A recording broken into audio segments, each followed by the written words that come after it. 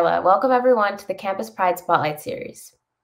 My pronouns are she and her, and I'm an intern with Campus Pride. For those who don't know, Campus Pride is a leading national nonprofit that empowers student leaders and groups working to create equitable and friendly college and university campuses for today's LGBTQ+ students. You can learn more at campuspride.org. Today, I will be interviewing Texas Tech University for the Campus Pride Spotlight Series. This series is all about what today's campuses offer today's LGBTQ+ students, our diverse gender and sexualities spectrum. We will highlight colleges and universities that are providing LGBTQ+ inclusivity on their campuses and learn more about their programs and services. I want to introduce to you the representatives from Texas Tech University now. Thank you so much for being here today. Please introduce yourselves. Please provide your names, your role on campus, and your pronouns. Hello. Hi, everyone, and thank you so much for having us a part of Campus Pride Spotlight Series. My name is Jaylin Goodloe. I am the graduate assistant for the Office of LGBTQ IAA Education and Engagement. I use she, her pronouns. I'm also a graduate. I'm getting my master's in couples marriage and family therapy at Texas Tech, and I just serve as the graduate assistant here. Hi, y'all. My name is Stephen Chao. I use they and he pronouns, and I'm the administrator for our office and manage our student-facing programs and services.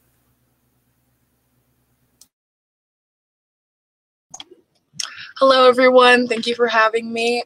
My name is Deb Falade. I use the pronouns she, her, hers, and I am the public relations assistant for the Texas Tech LGBTQ IAA Education and Engagement Office. Hi there, my name is Matt Hernandez, and my pronouns are he, him, his. I'm a graduate student in higher education administration, and I serve as the graduate assistant for peer education, where I manage Ignite, Texas Tech's program for LGBTQIA allyship. Hi, everybody. I'm Jody Randall. I use she, her pronouns, and I'm the founding director for the Office of LGBTQIA Education and Engagement at Texas Tech, which is part of Student Affairs and the Division of Diversity, Equity, and Inclusion. We're glad to be here today.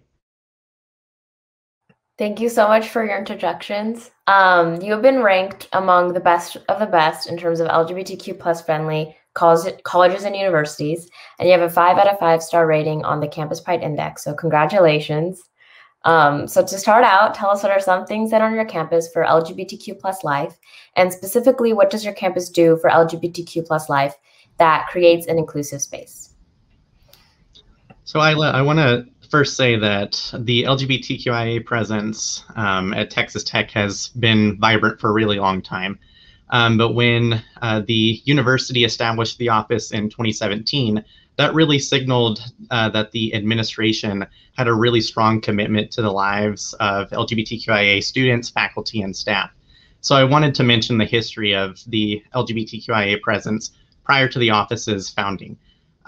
So a few things that we've done. I want to first mention that we've worked with the Office of the Registrar here on campus, and we've worked with them to afford students the opportunity to designate their chosen name on university documentation when possible. And that's a really big deal, and it's something that students look at when they're deciding which college they want to end up going to. And so that's why that's been really a priority for us. And we also, like I said, I manage Ignite, Texas Tech's program for LGBTQIA allyship. And so I think that over time, that's helped aid in the acquisition of different knowledge and promising practices for people who are in different roles across the university. So that branches into departments all across campus. So we've done sessions for housing, the history department, College of Education, just to name a few. And we also have scheduled sessions for people to just come attend on their own time. We also have Women's and Gender Studies, who's been around for quite some time. It's an academic program, and they have in their introductory course actually fulfills one of the core requirements for students when they graduate. And one of those classes focuses on sexuality and queer feminism. And I'm actually a teaching assistant for that, and Jody's the instructor. And so I think that's a really neat opportunity for people to learn about diverse genders, diverse sexualities, and it gives them an opportunity to also work towards their degree in the process. So a few of our major programs throughout the year, we have Pride Week, and that features different things such as the Boots, Bows, and Rainbow Ties Gala, and it brings together quite a few people when we're not in a pandemic. We also have Ignite allyship sessions, a queer poetry slam, which is really well attended when we host that. We've also had the drag pageant that's been a part of Pride Week. So it's really a long week of a lot of LGBT programs that people can take an opportunity of. We also have Lavender Graduation, the Transgender Remembrance Vigil and Celebration of Life. And we also support faculty, staff, and graduate students through the LGBTQ IAA Faculty, Staff, and Graduate Student Association, as well as alumni through the Pride Network of the Texas Tech Alumni Association. So that's a lot, and we've managed to navigate ways to provide those same resources in a safe way, given that we have been through a pandemic for almost a year, which is really hard to believe. But we've done a lot over the past year, and I'm really proud to say that we've been able to navigate that in a safe and effective way, and proud to say that Texas Tech is a place that prospective students look to just because of the vibrance that's on our campus. Does anyone else have anything they'd like to add? I think Matthew pretty much captured it. All right, so excellent answer.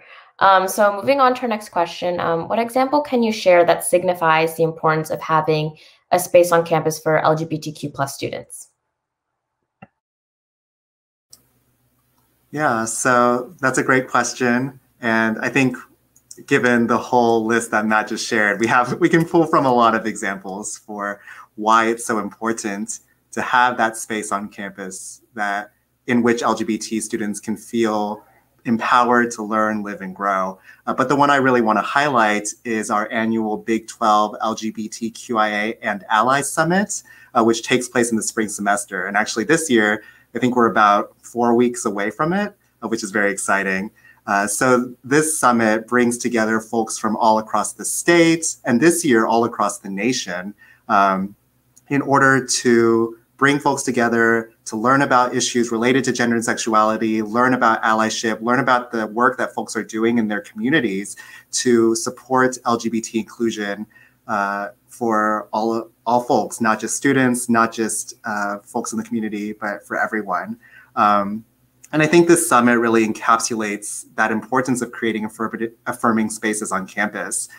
Through the summit, we can create opportunities to build community and a sense of belonging. We inspire people to advocate for greater change and greater equity and inclusivity. And we provide the chance for our students to learn from and teach one another. And plus, it's just fun. We also have a poetry slam during the summit. We have lots of activities for folks to just have fun and spend time with one another. And so, we see this on a smaller scale through our weekly programming, but I think the summit really is that epitome of what the power of LGBT inclusive space can look like on a college campus. The summit seems really interesting. I really like that. So what example can you all share regarding what are some of your campus's inclusive LGBTQ+ policies, and how do students on campus feel about such policies? Yeah, so the work that we do is really divided, and I'm going to get a laugh out of my team here when I say into buckets. We talk about the buckets that our work sits in. When you're thinking about the outward-facing work, the programmatic work, the stuff that the students are really involved in per se, there are so many reasons and so many examples we can lift that up and celebrate it. A lot of times we don't talk about the policy work that's being done behind the scenes, but I can tell you at Texas Tech University, our institutional operating policies and practices protect sexual orientation and gender identity, and they have for a while. The thing that I like to point out when talking about our approach to policy work is we don't look at it from what I would say is an old school look at EO policies and just around employment and non-discrimination in that sense, but really looks at taking it all the way down to the programmatic level, whether it be things like our office does or the countless programs across our institution of over 40,000 students, to the way we look at facilities. So it really spans across all the different ways in which an institution of our size and complexity operates. You know, reference was made already as an example to the chosen name and gender identity marker that is something we partnered with our Office of the Registrar to get put in place. That is just one example. There are many more. One that we launched this year, and it's coming online with this next housing cycle, is around roommate choice housing. Really starting to work in close partnership with University Student Housing, which, as y'all know, is a big challenge for LGBTQ type offices across the country. Housing is a major area where that our work has to take us. And so putting things in place to build out those policies and practices within housing spaces is a priority for us, and one that we're starting to see a good amount of success in. So I say all of that to sort of summarize the fact that whether it be at the senior most level with the two senior leaders that oversee the work of our office in particular, our vice provost for student affairs, and then our vice president for diversity, equity, and inclusion, they are sitting at tables where these conversations are being had at the highest levels of our organization or our institution. So we feel really good anytime we see an opportunity to do some policy work. We don't shy away from that. I tend to take that sort of work on in my administrative role, while the rest of our team, the power team as we call ourselves, is out there doing that frontline work with our students, faculty, and staff. But we need to make sure the infrastructure is behind it with our policies and practices.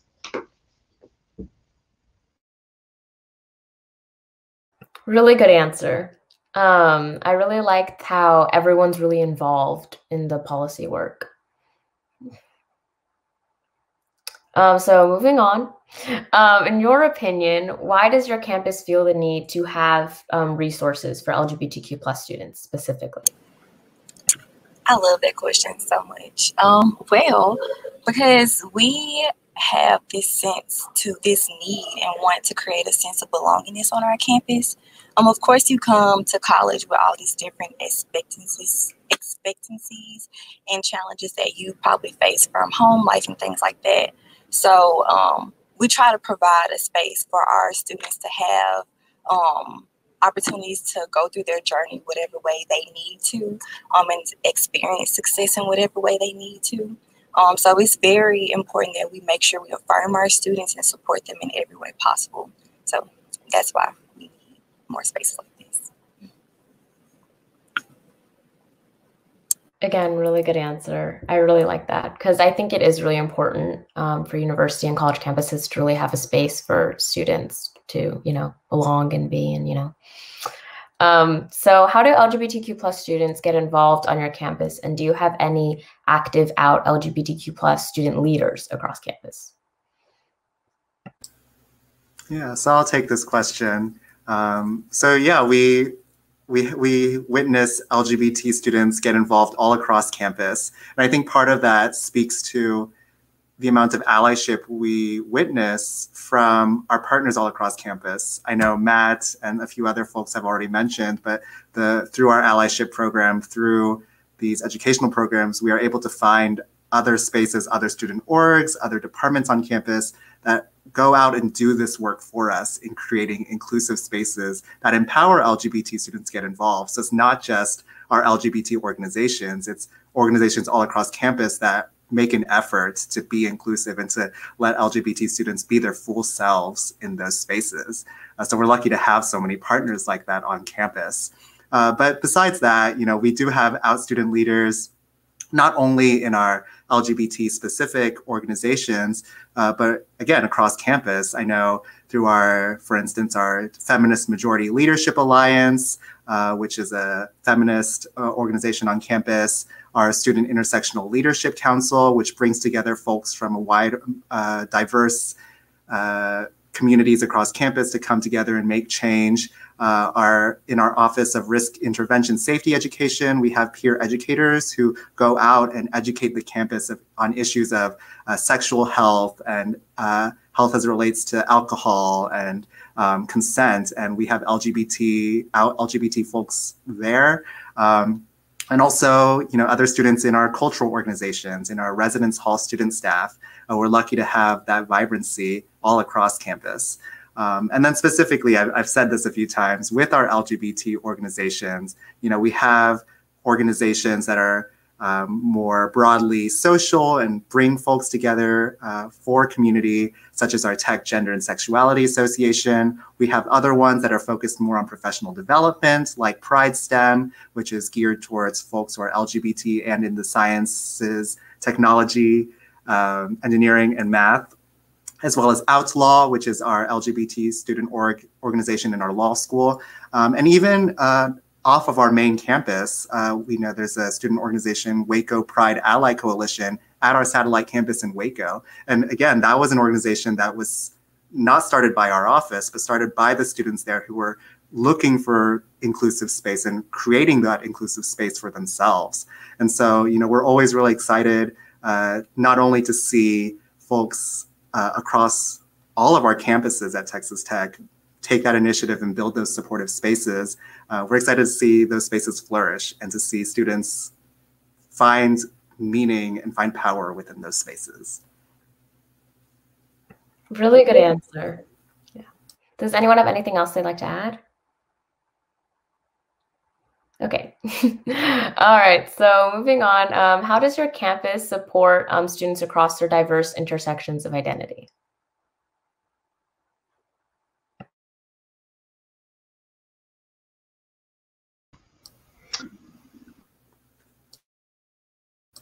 So I can take this one as well. So as you said, how do we support LGBT students across their diverse intersections of identity, recognizing that folks are coming in, we have folks on campus who embody different identities, who their lived experiences are at the intersections of different systems of power.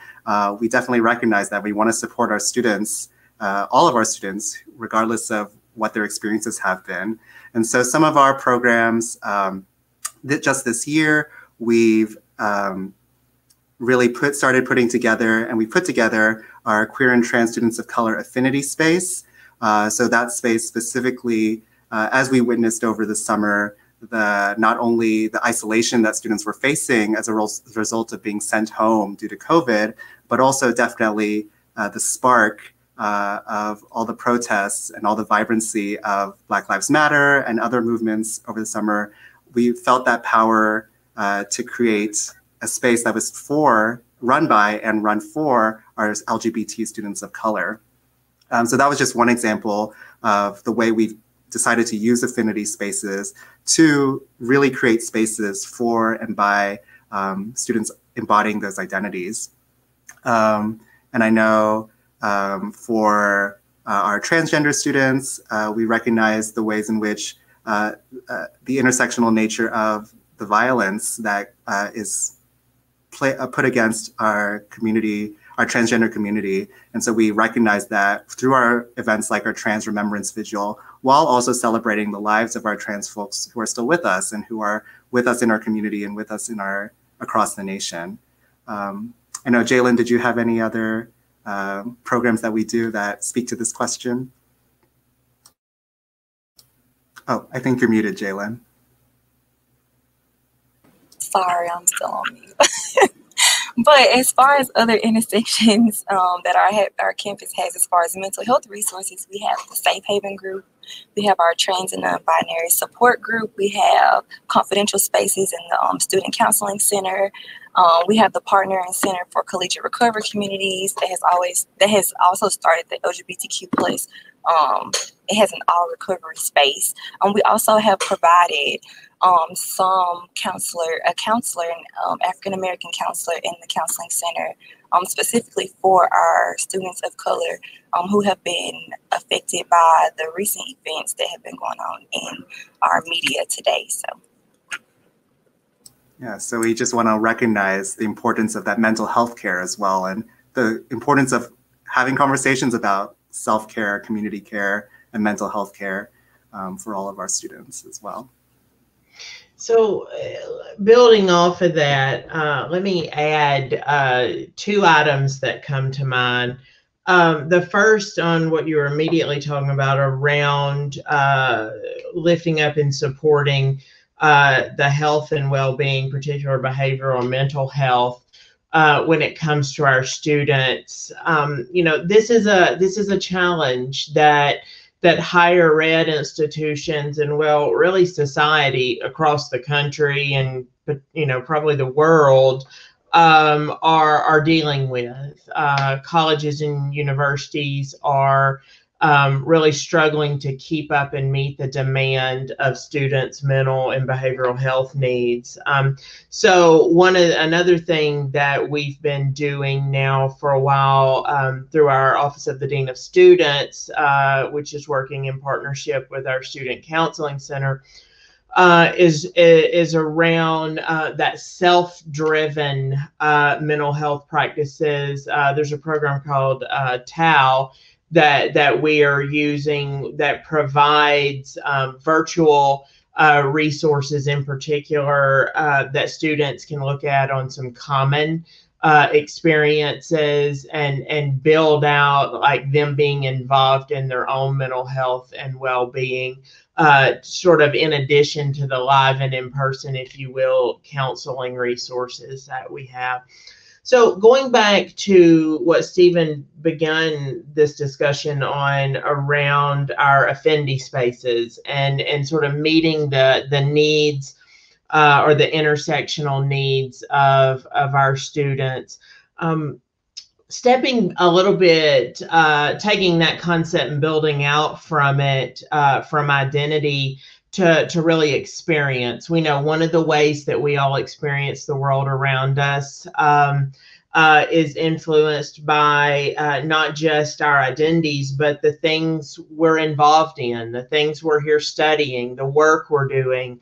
And in particular this year, or this semester even, it's a priority initiative for our office that we're working with our College of Education to develop an affinity space that is specifically for LGBTQIA students in education fields. And while that'll be broadly defined for all the different education fields, we know there's a real uniqueness to the experience of queer identified students in teacher ed, particularly K through 12 settings.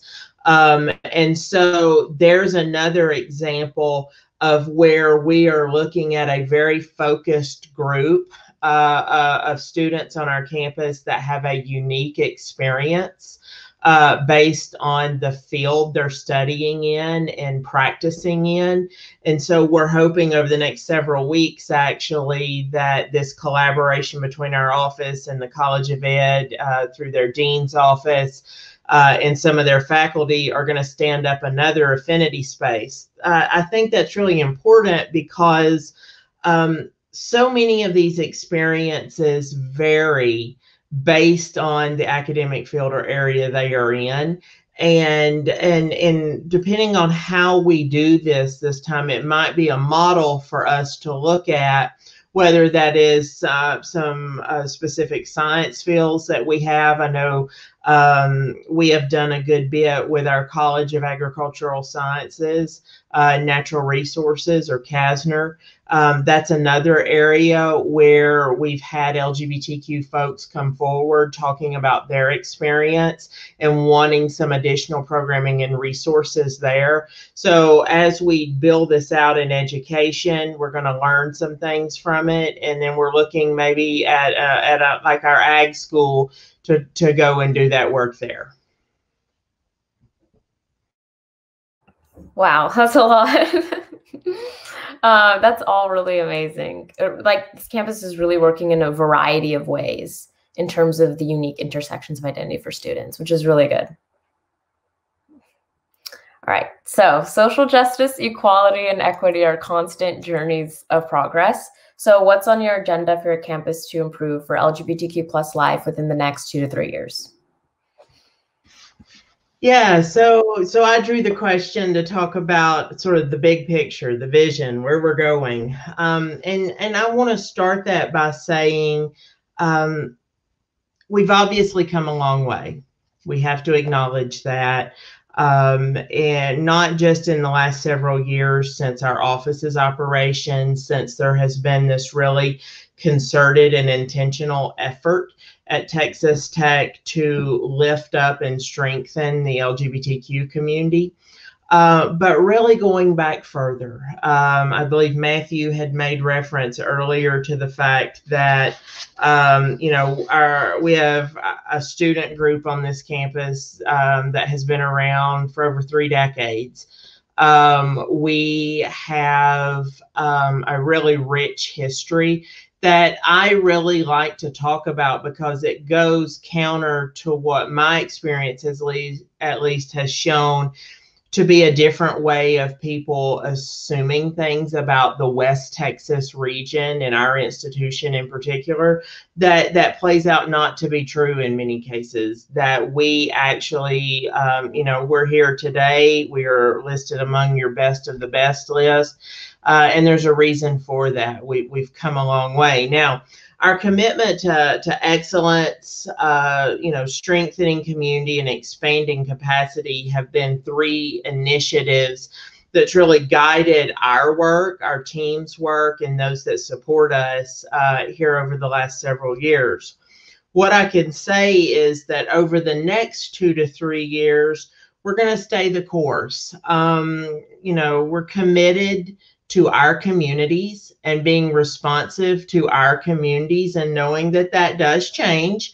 Hopefully it does not change faster than we can keep up with, but the needs, the desires, and even as entering students, for example, the expectations of our institution, they change. They change from year to year. They change from semester to semester, and we're going to continue to be adaptive and flexible to that, so that we can stay at the forefront of what it means to be among the best of the best.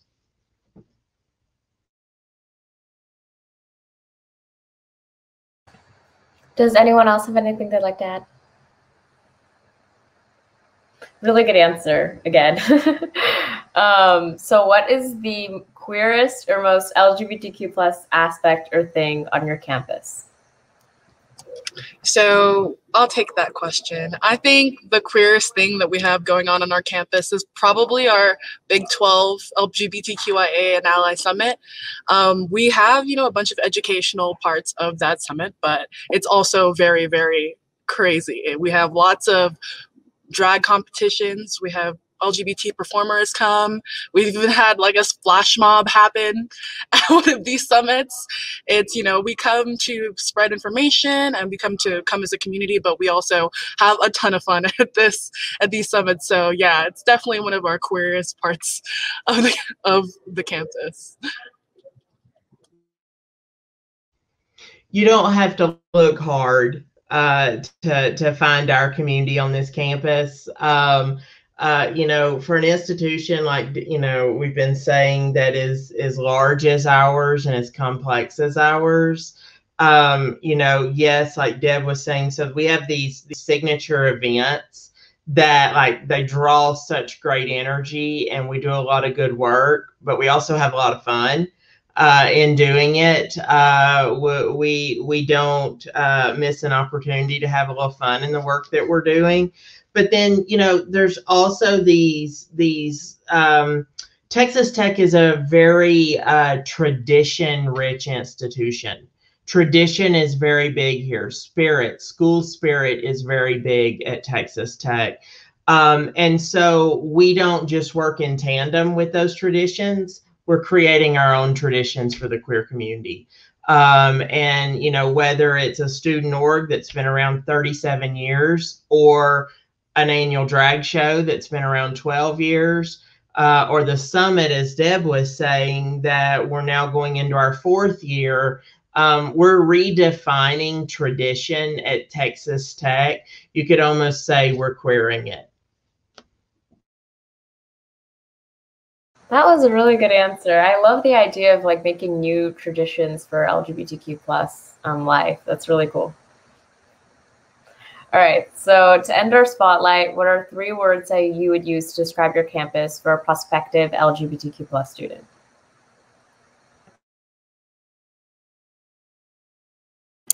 I would say one word that I have is intentional or proactive.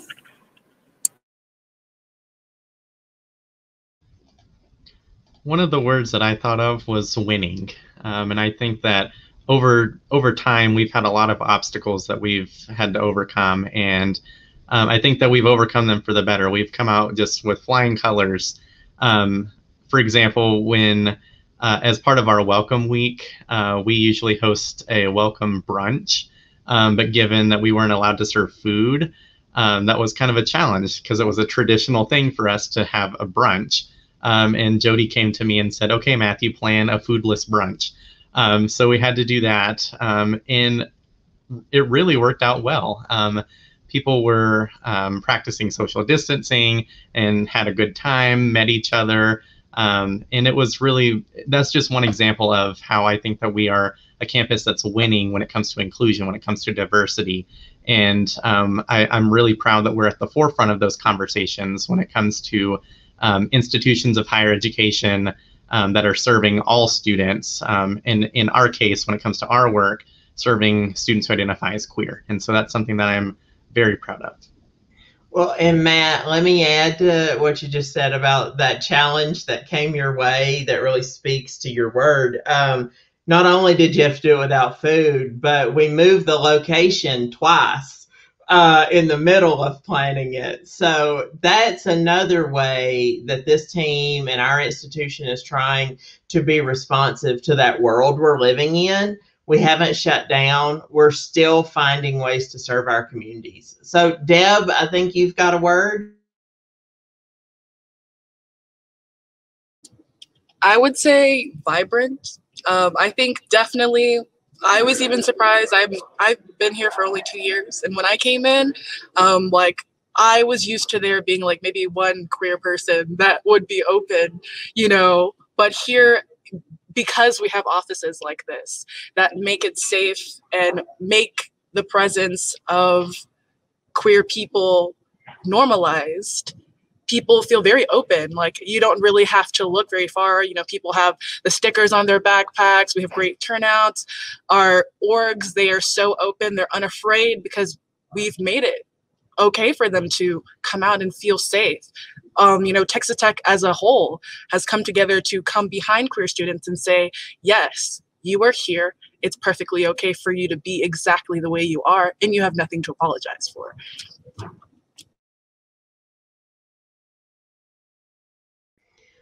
Well, and let me add on that. Deb, you're saying about, you know, we're vibrant and we're out and we're proud. I'd encourage people to check out a story in our most recent newsletter, actually, that Stephen worked on with an admitted incoming Red Raider that should be joining us this fall on campus, who's made national news recently over a situation that happened in his high school in the region. And so I would direct you to our website and to our each year's newsletter to read about that interview that Stephen just did with this student, and how empowering it is that like Texas Tech can be that next place where that student and many others like him find that chance to be vibrant, to be out, to be proud, and still be in an area that they call home. Really good answers. I love the vibrancy. Like it's just like, or all of it is really great. So it's really been a pleasure interviewing you all. So please share for those watching on your website to learn more about LGBTQ+ life on your campus. Again, thank you so much. Campus Pride appreciates your hard work and your continued efforts to create an inclusive space for LGBTQ+ life, and for LGBTQ+ students to learn, live, grow, and thrive at Texas Tech University. Your work makes a positive difference in so many lives, and thank you so much, really. Ayla, can we chime in and share just here closing some information about how people can follow us and get that information? Deb, did you want to share that? Thank you, Jody. Yes, you can find us at TTU LGBTQIA on Instagram, Twitter, and Facebook. You can look us up on Google, TTU LGBTQIA, and you'll find us very quickly. You can also learn more about us when you apply to Texas Tech on your application. You can click the option to learn more about us. Thank you. Thank you all so much again. It's really been great. Thank you. All right, so thank you for watching the Campus Pride Spotlight Series. If you wish to learn more about this college, or about this campus or any other college or university, you can search for free at the Campus Pride Index at campusprideindex.org for over 400 plus colleges and universities that have come out as LGBTQ+ friendly. Again, my name is Ayla, and thank you so much for watching.